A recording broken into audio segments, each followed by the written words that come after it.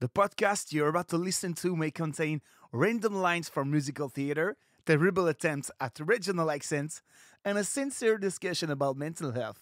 You have been warned. Are you ready to start singing with your feet? Formidable! Allez, c'est parti!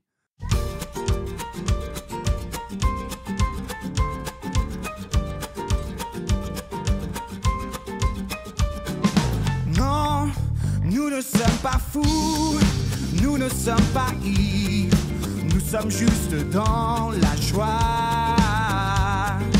Une joie profonde, nos cœurs elle inonde. Cette joie, elle vient du ciel. Non, nous ne sommes pas fous. Welcome to Sing With Your Feet. My name is Lily Fields, and I'm going to be your fairy godmother for the next half hour or so. On this podcast, my goal is to help you, Cinderella, rediscover all the ways you make this world a better place. The truth is that we forget. Oh, the people around us don't forget, but we forget.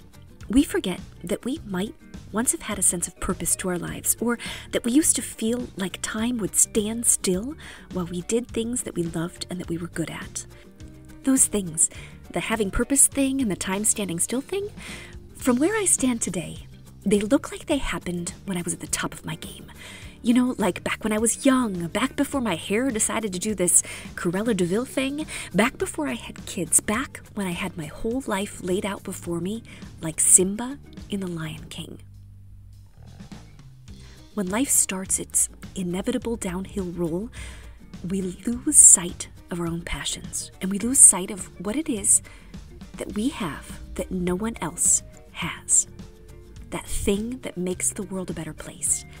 It's out of necessity, naturally. I mean, whether we like it or not, bills stack up, children need to be fed, and the oil needs to be changed on the car.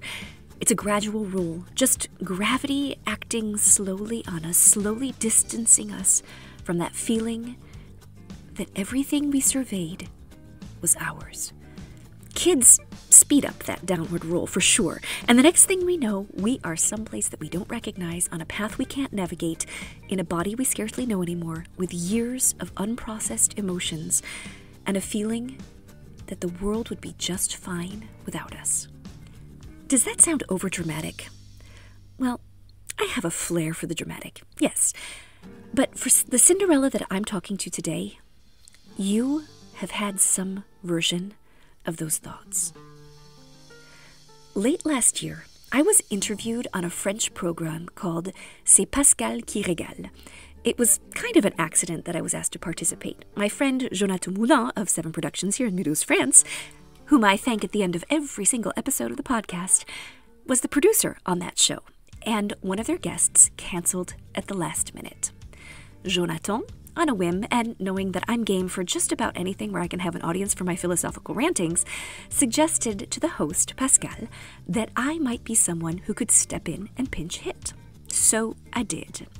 I showed up wearing my loudest outfit to talk about what it meant for me to find my way out of postpartum depression, and how reconnecting with the things that used to bring me joy helped restore my self-esteem. After my appearance on the show, I was contacted by several women whom thanked me for actually talking about postpartum depression, and others who were looking for help to face their depression. And it was as I talked to other people who were facing the reality of postpartum depression that I realized that I know nothing about postpartum depression. I lived through it by the grace of God, but every single version of it is different, and every single person experiences it differently. Postpartum depression is a hormonal free-for-all that affects each person at their points of weakness. For me, I could keep up appearances, being a warm and tender mother when I had a public, but the moment that no one was watching, I became a cold shell of a human being. I've always been someone who struggled with authenticity, so it was almost no surprise that it manifested this way for me. The public-facing mask has always been my default mode. Others cannot keep up appearances at all, and they can't even get out of bed, let alone care for someone else. For some, it's about not being able to connect with their infant, and for others, it is irrational fears about the well-being of their child, and for others, it's a fear that they themselves will hurt their child. These manifestations are all different, all so idiosyncratic to the individual. Some people need drugs. Others need a midwife to help them gain confidence. Some need counseling. Others just need support from friends and family. Others muscle through it and somehow manage to survive the worst of the hormonal ups and downs on their own. I'm on the other side of those several very complicated years, which were an acceleration of that downward roll that we talked about at the top of the episode. The spot I landed in when I finally stopped rolling was so far removed from where I had been at the top of the hill that it took me years to figure out where I even was, who I was, and where I wanted to go from there. So after I did that interview last year, I made a decision that I needed to revisit that time of postpartum depression, if only for my children's benefit. I needed to revisit that time when I was wearing that mask and was unable to connect with my children and try to dig up some memories beyond what the photographs and a few hazy images in my mind told me was happening. My kids needed to hear stories about what they were like when they were babies, and I needed to dig deep and find those stories. They say that memories are forged through emotion. So when we have a strong positive or a strong negative emotion, it helps brand the memory into our brains. People who experience trauma often have no memory whatsoever of whole spans of their lives. In many ways, that's how the first few years of my children's lives look to me. Just blank, emotionless, empty space. But now that it's over and I'm genuinely doing well, I want to dig around a little bit. I can start pulling out a few silvery threads here and there from that time that otherwise seemed like a perfect haze. Lest you be saying to yourself, I've never experienced postpartum depression, I want to tell you that anytime we find ourselves adrift in our own lives, digging around a little bit to look for the tiny threads of joy can be a way to help us get moored again. We just need to be willing to try. I've said this a million times before, and here I go, 1,000,001. The golden rule says that we should love others as we love ourselves, which is simply a beautiful idea. It's a terrific framework for decision-making. What should I do? Do what I want someone to do for me. But as beautiful as this idea is, I just don't see how it is possible to love others as we love ourselves if we don't know how to love ourselves. When I was sharing my extensive virtue theory universe with someone a few weeks ago, I attempted to define virtue as a character trait that makes someone pleasant to be around. It's one definition that I've tried to throw around to see if this makes this topic any less repellent than it already is. Her eyes seemed not too glassed over by this, and as she looked over my virtue wheel, she said to me, "Really? You think self-esteem is a virtue?" And I said to her, "How do you feel after you've been around someone who hates themselves?" And I heard the little ding, ding, ding, ding, ding, ding, ding, because that really, really spoke to her. So my new definition of virtue: 1, naysayers, 0. We agreed that self-esteem tempered with lucidity is going to make someone nice to be around. Not raucous or arrogant or self-promoting, but having a healthy self-esteem and understanding of what they bring to the situation and where their limits are is something admirable. So a dictionary definition of self-esteem is confidence in our own worth or abilities. Self-respect. Self-esteem is an attitude of appreciation and affection towards ourselves. We could perhaps call it self-love. So now I want to introduce a new character into our pantheon, and that is Saint Augustine. He was a 4th or 5th century philosopher who had a lot to say about happiness. Something he said that I come back to over and over again is this: the key to happiness, to true human fulfillment, is properly ordered love. He takes a beat to define happiness as true human fulfillment, and then tells us that it's properly ordered love. How exactly do we properly order love? Because if that's all it takes to be happy or to be truly humanly fulfilled, then I might be interested in knowing more. So be careful. This is me, Lily Fields, your fairy godmother, talking, no longer St. Augustine. This idea of properly ordered, from my naive point of view, sounds a lot like the idea of prioritization. I don't know if this is what St. Augustine meant, but let me reread that sentence again, replacing the words properly ordered with prioritized. The key to happiness is prioritized love. Let me say it again. The key to happiness is prioritized love. I'm not sure if this means that we are to prioritize love, like make love the most important thing of everything else in our lives, or if it means that we are to prioritize the things we love. But let's look at both of these possible answers. The first possibility, that is that making love the most important goalpost of our life, it's really a great ideal. Do small things with great love, yada, yada, yada. Making decisions out of love and not out of guilt. For example, choosing behaviors consistent with love and doing the hard thing out of love.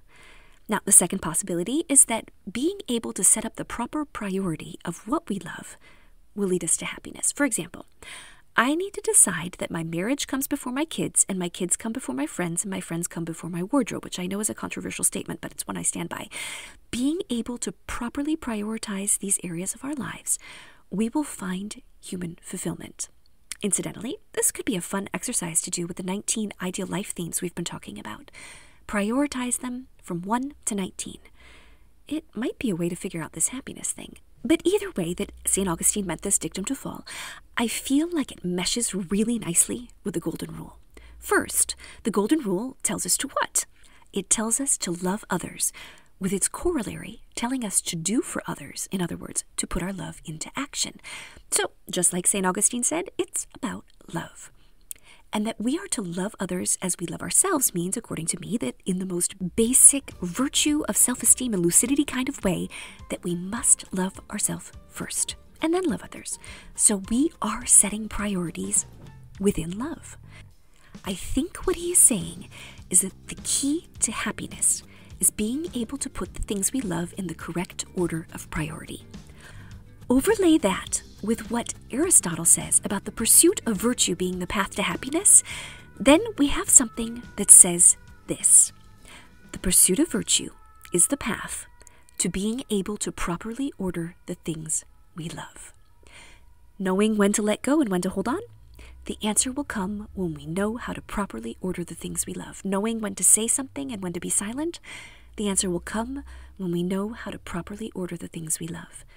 But before we can make those things happen, we must undertake settling up with ourselves and coming face to face with ourselves, learning to appreciate ourselves and taking the time to know ourselves. I was a parent for all of a month when I arrived at a rather, at least to me, shocking conclusion. Being a parent didn't make me happy. I'm careful when I say this because I don't want one day long after I'm gone and when they are feeling nostalgic for their mother's voice, for my boys to hear me say this and to think it means that I didn't love them or that they made me unhappy. So, little parenthesis here. Gentlemen, are you there? The problem was always me. It was never you. From the bottom of my heart, you guys, you did the best with the mother you had, and for what it's worth, I'm really proud of you, and I do love you. But here we are, back in the present, me telling you what happened when I was only 2 months into parenthood. The first month of parenting was a blur. I was incredibly fortunate that my friend Genevieve, the one of the living off the land and they don't understand they are just people fame, came to visit me when my eldest was about 10 days old. Her visit staved off the realization that I wasn't happy for a few weeks. When the painful waves of fear that I was doing everything wrong finally found a place to echo around in my heart, it meant that everything about that little baby set off sonic booms of terror. Like, the baby cried a lot. Like, more than a lot. Our nursing relationship wasn't going well, but how could I have known that he was being malnourished when my doctor always said, well, he's on the lowest part of the curve, but at least he's on the curve? I couldn't have known. I still worry to this day that those early months of malnutrition, which I clung to by absolute brute stubbornness, thinking that I was doing what was best for my baby by trying to exclusively nurse him, that those things aren't to blame for the oversensitivity that he has now that he's grown. By the time my sister came to visit at Christmas time of that year, the reality of how miserable I was had fully set in. And yet, being who I am, with my carefully manicured facade of insouciance, I'm almost certain that not a single person suspected that this was going on inside of me. To the point that, when last year I finally confronted someone about a problem that had been festering since no one stepped up to help me out with a group of singers that I'd been managing at the time my first child was born, he literally said to me, I had no idea. You were just always so smiley and so you. And I knew it was true. I remembered that one time he had visited when the baby was little, and I was so afraid that he would consider me to be a mediocre parent that I had laid it on extra thick that day, making sure that I would be seen as an attentive and loving young mother, a memory which even now feels like it could have been an off-ramp before a full-blown postpartum depression settled in. Keeping up appearances was the only way I knew how to survive. I secretly dreaded having visitors because it meant that I had to put on a mask of being fine, which was exhausting, and yet when I had visitors, it was the only time that I didn't feel the emptiness of how unhappy I was. It was a catch-22. I wanted help.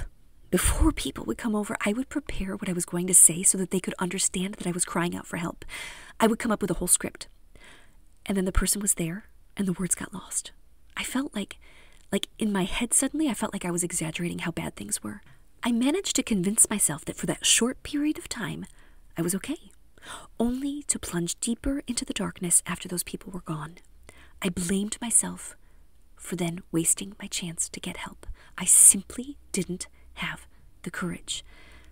One day, I secretly Googled parent and unhappy and found to my surprise that this feeling was not uncommon. I even discovered a book called All Joy and No Fun by a woman named Jennifer Senior. I secretly borrowed the book from the library using my tablet, and I secretly read the book. I realized then that it was not unusual for parents to be disillusioned by parenthood, and this woman, having published a book on the very topic, made me feel a little bit more normal. Not happy, but at least like I wasn't the only person on earth who had a serious case of imposter syndrome when it came to being a parent. If I didn't have the courage to address it with a real person, at least I knew that one person out there understood. I was pregnant again shortly thereafter, and by the time I was pregnant again, I was on another downward spiral. Knowing that this happens to lots of parents didn't make it easier to survive. Hormones are real, with real-life consequences, and coming to recognize that our hormones are causing us to think things about ourselves and about our situations and about our spouses that are untrue, it's an entire life's work. Hormones tell us lies all the time. Some days, they tell us that we're irresistible, and other days they tell us that we're ugly and no one could ever love us. Some hours, we're Mother of the Year, and the next hour, we are the worst mother that could ever live. Most of the time, these up and down cycles balance out, and we can see the thoughts for what they are. Little lies the chemistry of our brain concocts simply because it can. But when, for whatever reason, be it an out-of-whack hormonal cycle, or pregnancy, or postpartum, or perimenopause, or menopause itself, when one or more of those hits, it's like a chemical free-for-all. Our thoughts don't have to make sense. They just feel so real and so convincing that it's hard not to believe them. And following those thoughts, taking them as truth for even a second, can disorient us enough to cause us to lose our way. Yet all the while, on the outside, we can look like we've got it all together. For some of us, our mask is so firmly affixed that the only thing that actually feels real when we're lost in the woods of a hormonal free-for-all is the mask. But behind the mask, we're gasping for air and incapable of communicating what we're feeling. One of the virtues on our list of more than 100 virtues that I think are helpful to living a life with fewer regrets is the virtue of memory. It was one of the first virtues that my husband and I put on that list because it's one of the notions or those big ideas that was to be covered in his philosophy classes. Memory is, broadly speaking in philosophical terms, the study of history, remembering the past so that we don't make the same mistakes in the future. Elle me fait bondir et vibrer, crier. Elle me donne envie de chanter, danser. Elle pousse à agir, donner, partager, et tout simplement de sourire, aimer. Memory is also a biblical virtue. The Israelites were warned to remember their time in the desert once they arrived in the Promised Land, lest they start thinking that their prosperity and freedom was of their own doing. Memory is also a psychological virtue. Memory is a mental process. Memory exists in our brains, some kind of chemical process that is mystifying even to scientists. Memory is also a way that a counselor is going to help us articulate what is happening in our lives and how we've gotten to where we are. Memory is magical. After I did that interview last year with Pascal, and after I heard myself say a few times here on the podcast that those early years of my children's lives were a foggy haze, I started to wonder if there was a way I could go back and fill in the blanks. I didn't want to rewrite the past. I don't want to try and sanitize it for my children's later consumption, but I want to reclaim those years and see if I could come to terms with some of my disappointments and some of the thoughts that I was having that were a result of my hormones and that I could have caught and turned around, thereby maybe helping myself get back on track. And at the very least, studying those years might help me recognize those kinds of destructive hormonal thoughts going forward and help me brush them away. So I pursued this thought experiment. I had an image of myself at the maternity ward with my youngest. I had my cell phone next to me, and I watched a series of messages spout back and forth between the group of singers that I was responsible for. I'd asked someone to replace me in running the rehearsal that night because I was still at the hospital, and that person canceled the rehearsal at the last minute without telling me.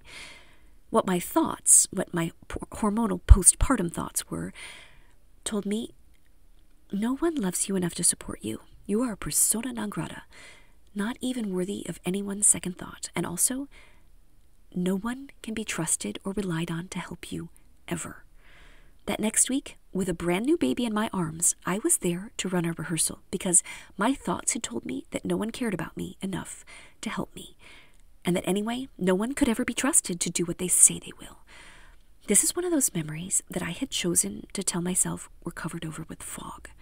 The rehearsal that night went horribly wrong. My new baby whimpered and whined the whole time, and we got very little done. I was worried that the singers would think that I wasn't serious about them if I had canceled the rehearsal, but I also saw that I was wasting their time by showing up with a 10-day-old infant. Talk about a lose-lose situation. When I sat there with that memory for a while, I could still feel the shame and the humiliation of that rehearsal. I remember exactly which onesie my baby was wearing. I remember the faces of the people in the room. So in the end, I can't say that I don't remember anything from that postpartum period. I did remember some things. I remember feeling like a failure because I couldn't do everything. But I had likewise convinced myself that no one could be relied on to help me, ever. Once I started following those feelings through the woods like Little Red Riding Hood and followed the big bad wolf, they became a state of mind. And quickly, after they had become a state of mind, they became an attitude. Self-loathing, self-reliance, mistrust. Those became attitudes that influenced how I would go through the next years. Every morning for the last few weeks, I've been working on my increasingly complicated applied theory of practical virtue. It is a sprawling theory which cross-references the different virtues, shades them from one to the next through their orientation, and it develops the nuanced idea of the opposite virtue, like generosity and frugality, and the opposite of the virtue, like generosity and stinginess, and attaches them to the ideal life themes to see where those ideal life themes intersect on the virtue level. Yes, I have told you this has become an obsession. So the morning that I decided to think back through that one particular event, early in the postpartum depression that had impacted my thoughts and attitudes, I started to consider how virtue might have helped me see that more clearly. I'm not saying that this is a cure for postpartum depression. Don't hear what I'm not saying. As we say here often, if you need mental health support, please get it.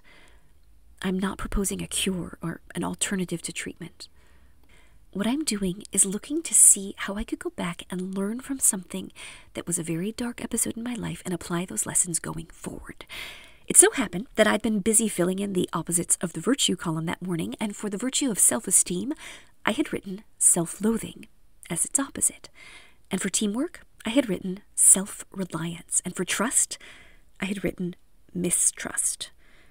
This exercise of revisiting the situation and putting words on the virtues that could have been helpful at the time, it was like a healing balm.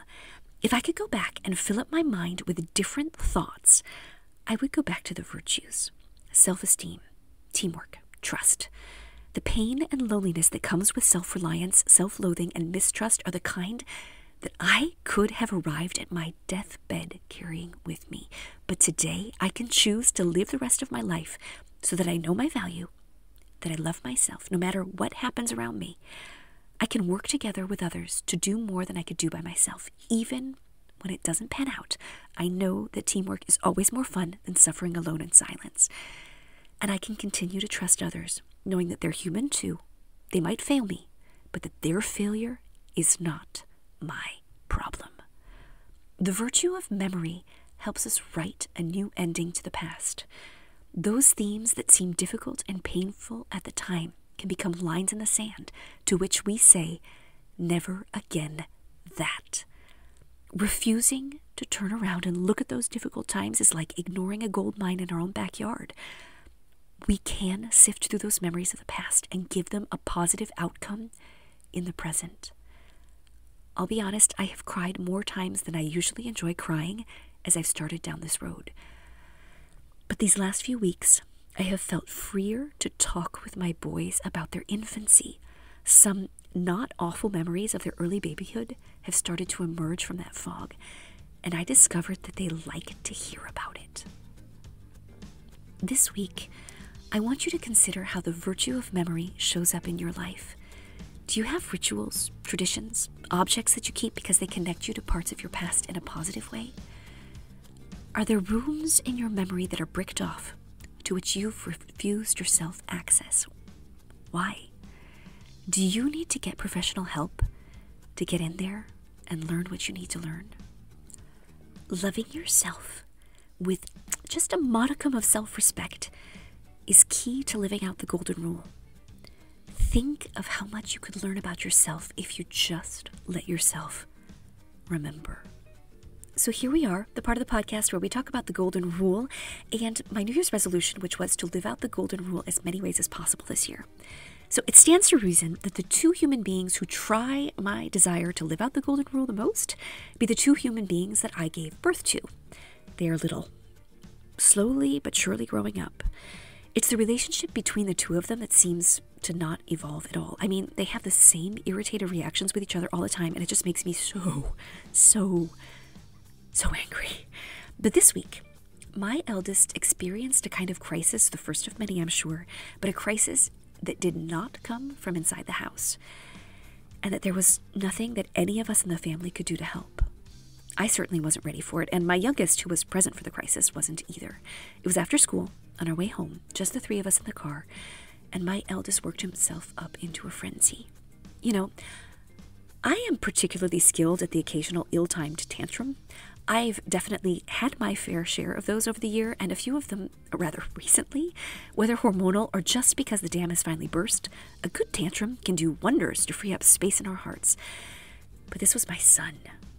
So as I was driving the car, listening to my child snapping at his brother unfairly, then barking at me for even existing, I knew that this was going to be a very telling moment for the usefulness of the golden rule. So what would I not want someone to do for me if I were mid-tantrum? Tell me to calm down. So even though my first inclination as a parent to a child who was being super duper nasty to his brother and to myself was to tell him to calm down, I crossed that off my list of possible reactions. I certainly wouldn't want someone to pull a look on the bright side thing with me either. That kind of thing causes me to put on my devil's advocate hat when I'm having a tantrum, and I can say all kinds of things that I don't mean when somebody does that. So that was off the list too. I wouldn't want someone to act afraid of me or bewildered by my tantrum. I wouldn't know what to do with that kind of power, and I think it would upset me even more. And I definitely wouldn't want someone to try to solve my problem. Validate. That is all that I would want someone to do. Validate and then shut their mouths.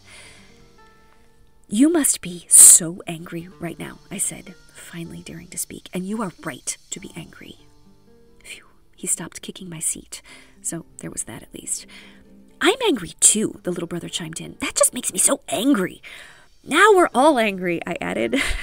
I glanced in the rearview mirror and I even saw a slight smile. The bad mood didn't end there, but the tantrum did. Later in the evening, he let me hug him, and I told him that he had really dealt with this disappointment like a champ. He hugged me a little harder, which I guess means that we were on the right track. The golden rule rules, right? Thank you so much for listening to the podcast. I don't do this often, but I would like to ask you to go back to your podcast player and give a rating and a review to the show, preferably a 5-star glowing review. Those are the kinds of reviews that will help people find us here. Thank you in advance. I want to give a great big thank you to Jonathan Moulin and the crew at 7 Productions here in Mulhouse, France for the use of the song La Joie as the intro and the outro to the show, to Matt Kugler who sang it, and to Claude Egwe who wrote it. This is your fairy godmother signing off.